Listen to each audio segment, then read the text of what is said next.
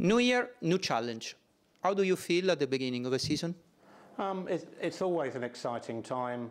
Everyone's obviously been working quite hard for the last, well, in the case of the wind tunnel, the last sort of 7 or 8 months. Design office for the last 4 months, and it's always good to see the project finally coming together. And it's, you know, over the last month or so, bits start arriving, and you know the mood in the factory changes and builds. It's always quite an interesting and exciting time.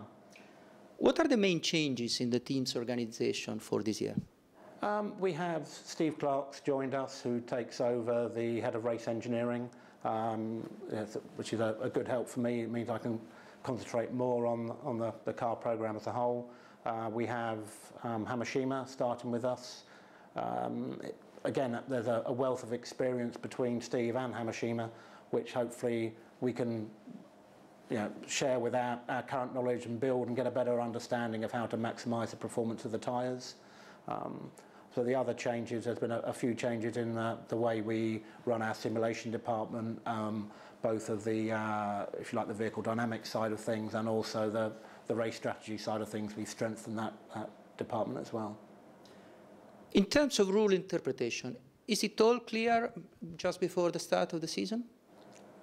It's reasonably clear, I would say. I mean, there was obviously a few clarifications last week. I think the engine mapping side of things is all now clear. I think the exhaust will have a small effect on downforce. People will be trying to maximise that, but again, it's all, I think it's as stable as it can ever be, really. Do you expect a surprising solution from the opponents? Well, we obviously have tried to think of all the surprising solutions ourselves. I think the rules are relatively restricted. If there's a new F duct out there or a blown exhaust, that type of design has been shut down.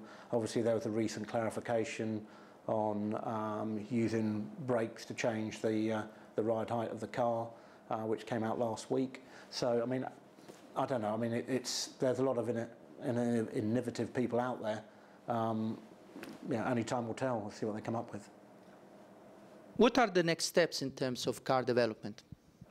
I think the basic car is all issued and in manufacture. We're obviously working on upgrading the aero mainly. There will be an update for the third test and the first race, and then in reality it's just a constant aero development all through the year. If you have to describe the car in few words, how do you do it? Well, a lot of people said a lot of things. I mean, I think it's quite it's a bit of a step away from where we have been. It's certainly taken a few more risks on, you know, the basic car layout and things like that.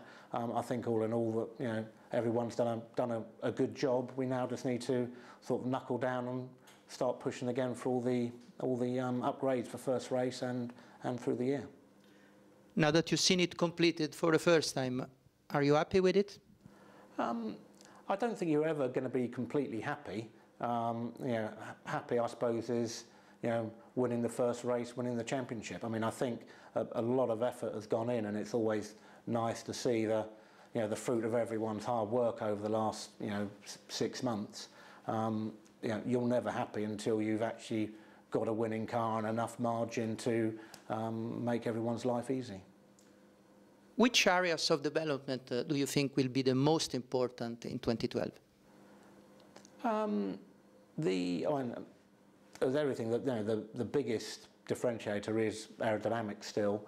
I think there's a lot less you can do now with engines affecting the aerodynamics. So again, I think that the engineering side of engine performance moves back to actually producing horsepower and making it fuel efficient rather than the opposite that we have been doing. I think it is just going to be a constant aerodynamic development all through the year, really. In terms of teamwork in general, where are the areas where we have still room for improvement? I think in terms of the team, pit stops, for example, I think we were I think third quickest on average last year. We certainly know some areas where to improve. We're hoping that we can get our average pit stops down by maybe 4/10, if we're lucky, 5/10. So there's improvements there. I mean, our starts again were quite good.